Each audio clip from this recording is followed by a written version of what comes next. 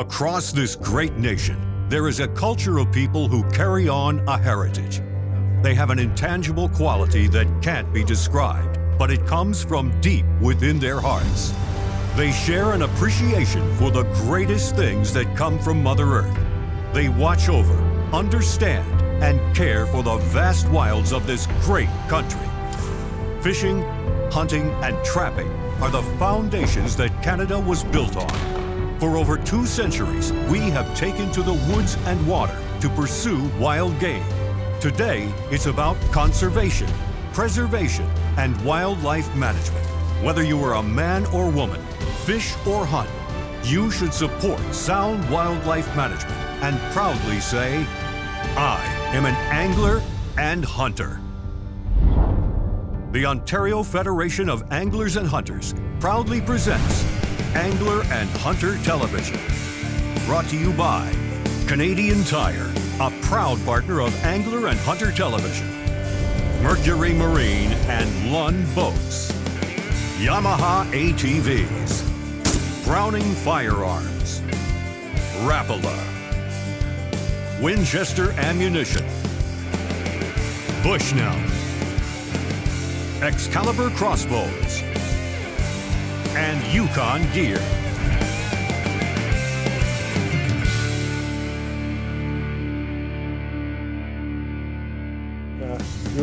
Fishing and hunting are pretty rewarding pastimes. Not only do they allow you to spend more time outdoors, but they also let you get up close and personal with wildlife.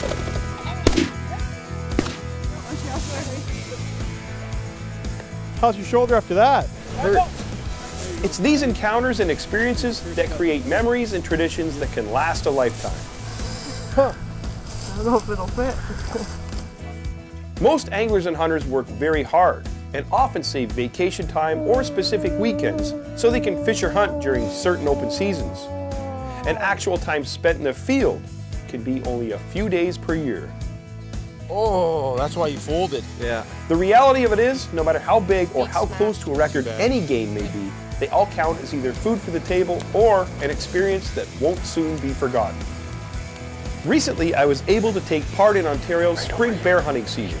This was an opportunity for Ontarians to hunt bear in the spring after 15 years of it being closed. I was successful in the first year and took a beautiful bear. He didn't go 15 yards. First spring bear in 15 years in Ontario, right there. Yes!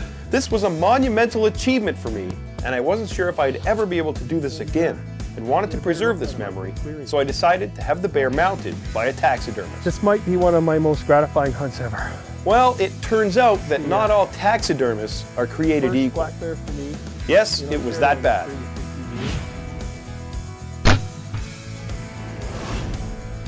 Fortunately, in the second year of the pilot program, I was able to harvest an even more magnificent bear. One that I would say is one of my greatest career highlights. Look at the head on him. Oh, wow, I can't even lift his head, it's so heavy. This time, I'm doing my research on taxidermists. Just incredible, wow. That's probably the biggest bear I've ever shot. You're not gonna deny that, he is a tank. This is a perfect lesson for those of you that want to capture a memory or a moment in time from a fishing or hunting experience by having your prize mounted. After doing some web searches and talking to fellow anglers and hunters, I was convinced that a guy just outside Lindsay, Ontario was one of the best in the business.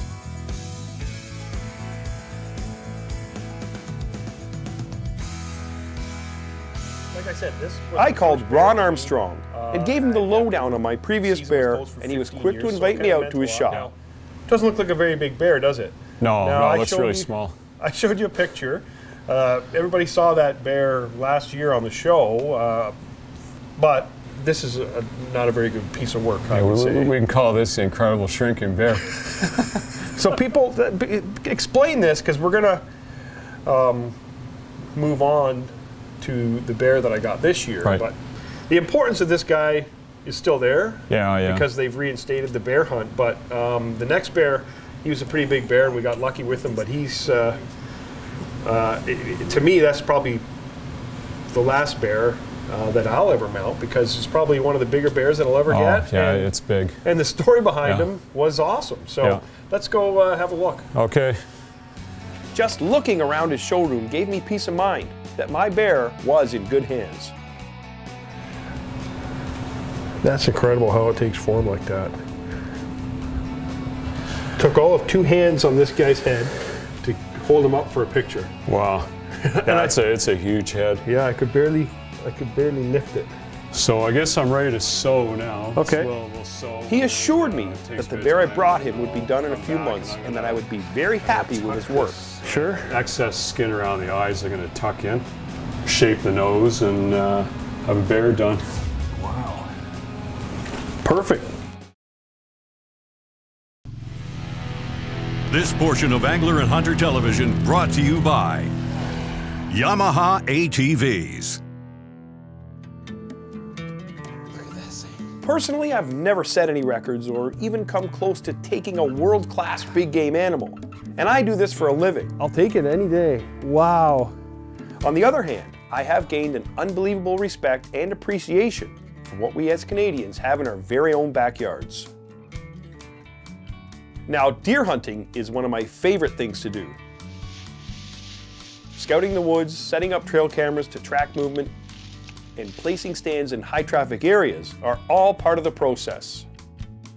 I do all of this with the hopes of 1, filling my tag and getting a freezer full of high quality meat, and 2, for the pure love of the hunt. Thank you. Now, we all know bucks are very elusive and can be a real challenge to make contact with. That's why, as part of the management plan, there's a draw system that gives us a chance at an antlerless deer tag, which can often up the odds for hunters looking to fill a tag. In past seasons, I've had some incredible hunts and even had some real wall hanger class bucks in my sights. But more often than not, I had great opportunities for does, but never had a tag. This season, however, I made sure to apply for a doe tag in an area where I had a great chance at harvesting a doe. I captured some great shots of a giant buck on my trail cameras. It would come through the field in early evening and dawn hours. I set up a couple stands and was certain that this season I'd be filling my tag in no time. You're not gonna believe this. It's Christmas Eve. I'm in a tree stand. There's like 6 days left in deer season. And it has been tough. One of the toughest years I've had and that I can remember. Mild weather hung around late into the fall, and I had countless days of seeing absolutely nothing. Deer were very nocturnal, and it wasn't until a cold snap hit that I finally had a deer come into the field. Okay, so I'm back in the ground blind. And I got lucky enough to draw a doe tag. No, it's exciting to shoot a big buck and a real challenge because they're elusive, but at the end of the day, if you want to fill a tag and you have a week or 2 to do it in Ontario and you get an antlerless tag, there's a good chance you know, does will come out more often than bucks into the open.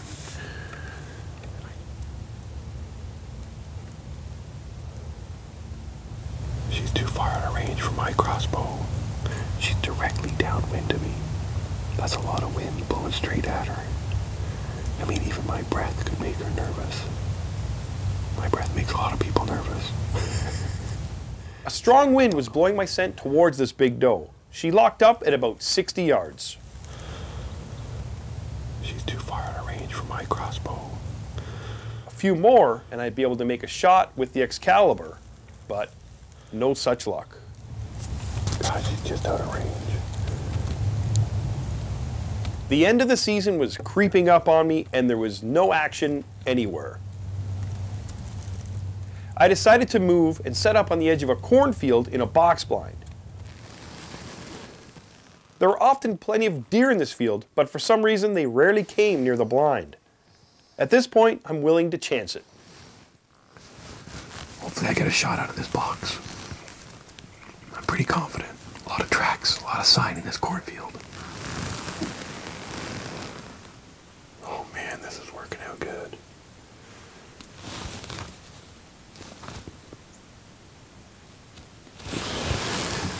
nose of one fawn. This is awesome.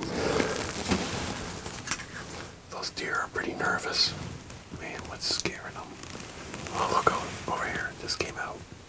It's a turkey with a limp. You could have the perfect setup.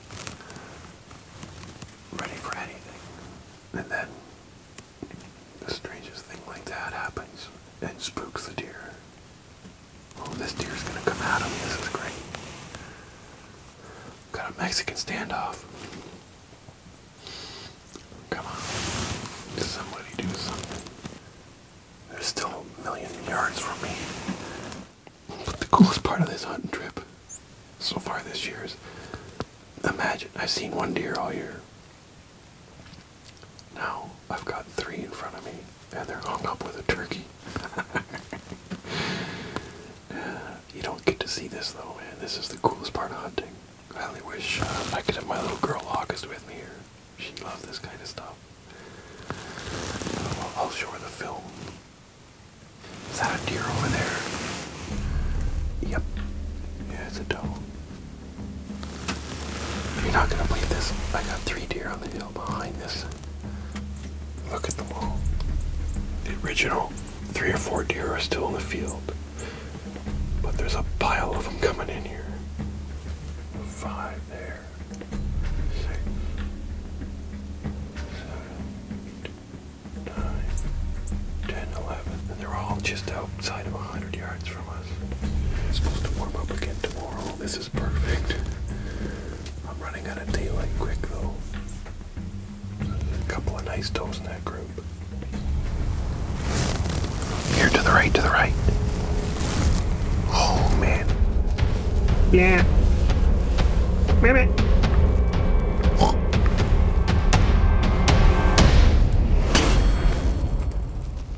Oh, talk about last minute.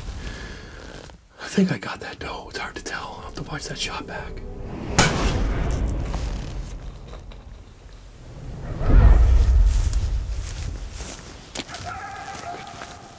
A lot of coyotes around here. Look at this. There's a jawbone of a deer. A coyote must have got. And here is where you can see my deer crashed right through. She went down, crashed in here. Look at that.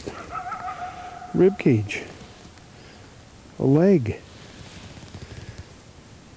Coyote's got a deer here. Yeah, she crashed in here. And look at this. Look at this. I found it. Hair. And blood. My arrow's stuck in the long grass. Broken in half. Just the luminok broke off after it passed through. Must have hit shoulder blade. I gotta find this deer now and it's getting dark. Yeah, well, it's gonna be worth it when I get it. Go back and get a brighter light. Man, listen to that. Let's hope we don't find that deer.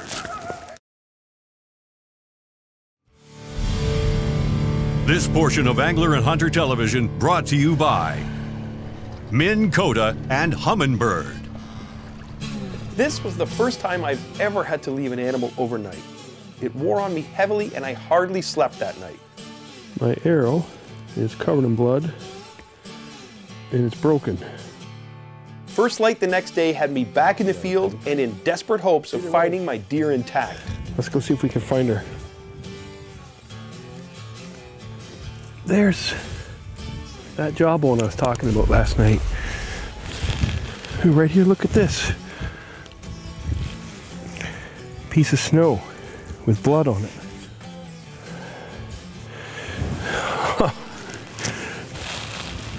And here, a leaf with blood on it. So this is where I made the hit right here. And she fell and then ran right through here. You'll see the trail right through here. Yes. So it's a straight line. You're not going to believe what's right here. It's a cliff. That's about a 15-foot drop down to that creek bottom. You can hear me crashing through the ice. Here's blood. That's not much to go on. Just as big as my fingertip. Looks like she went off that hill. Oh, there's some really good blood. Oh, please, look at this. Now, ideally you want to see a stream of blood, but there's lots of steady, good drops of blood here. Look at this. One good thing about a wounded deer bleeding going uphill is it's going to pump out a lot of blood climbing. And as you can see by that right there, that was a good dump. Oh, wow. Look at this. Barbed wire fence with hair in it. I'm getting close to finding this deer, I know it. And there's blood, more blood. Now we're talking. I'm getting pretty far now.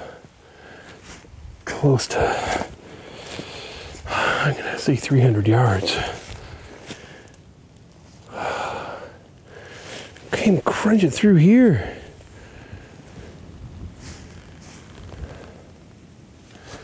Well, there she is, right here. Yes, I got her. What can I say? Look at the hair that came out of her where she got caught in that fence. Okay. Whew.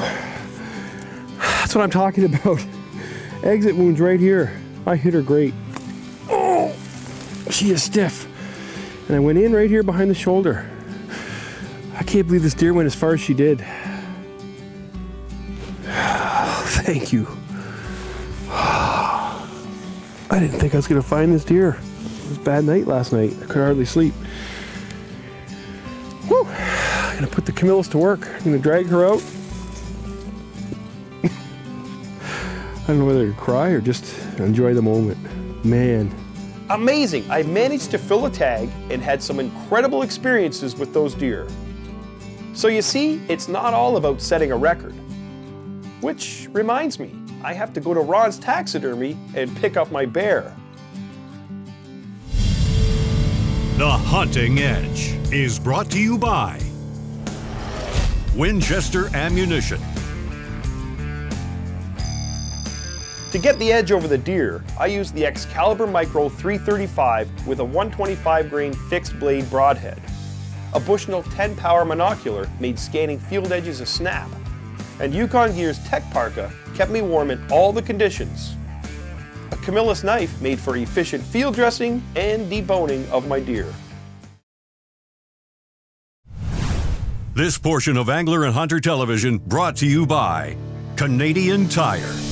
Canada is a vast and varied land, and no one understands that better than anglers and hunters. And no one understands anglers and hunters better than Canadian Tire. With close to 500 stores coast to coast and specialized pro shops that carry an enhanced assortment of top brand names, you can be sure to find everything you need for your next fishing or hunting trip. For many Canadians, deer season is a week where no work gets done and life gets put on hold. And with so much on the line, it's wise to want to up your odds of harvesting some venison for the freezer. Hunters can get the upper hand by using a few tricks, like adding mineral attractants near stands, like Wild Game Innovations Apple Crush, or a salt block that has a time-release formula that will have deer visiting regularly. Installing game cameras at these sites, like this 10 megapixel Wild Game Innovations high-performance game camera that shoots HD video or 10 megapixel stills out to 70 feet thanks to an invisible infrared flash that will illuminate deer without spooking them. It'll give you the upper hand come opening day. Whether you're an experienced hunter or just getting started, Canadian Tire has the quality brands you expect and the cool new products you need. To see more, check out your local Canadian Tire store or go online to canadiantire.ca/proshop. Wow, looks good. Hey, I appreciate this. Dried up nicely. I think the last time we saw it, you were just touching up the eyes and that, but yeah. Wow, it's fantastic. Yeah, it turned out nice. The hide's really good, and it's huge. It's a huge bear. Yeah, well, when you see the show, he had a bit of a, you see the hair on his neck, he had a bit of a mane. Yeah. Where his hair stood up, and we all recognize that. And even here, it's such nice fur. You got the scars on his nose. I mean, that's heads and tails, night and day above the other bear I had. Wouldn't you agree? Yeah, wow, looks a little better. Yes, you're not kidding. He's almost as big as a polar bear. I think it is as big as a polar bear. But that right there, that's going to look good hanging up. I mean, that's why you go to a professional. Well, that truly is. That's a trophy bear. Yeah, and It's like, huge. if you're going to do it, you've got to do it right. I mean, we should learn that lesson.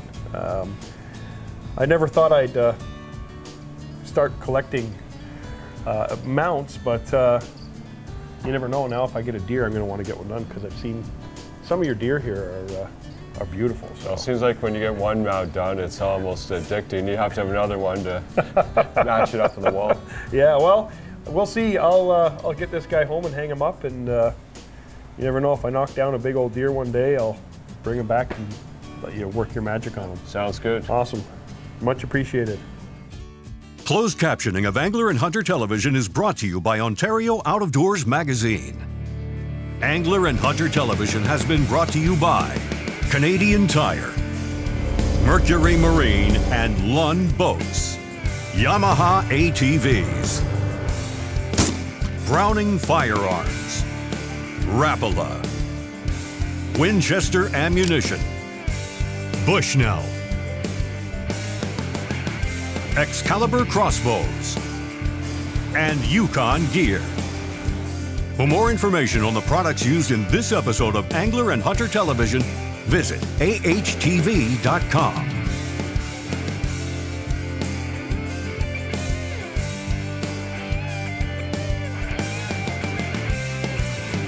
Be sure to like us on Facebook and follow us on Twitter. Remember, conserve and protect our great outdoors.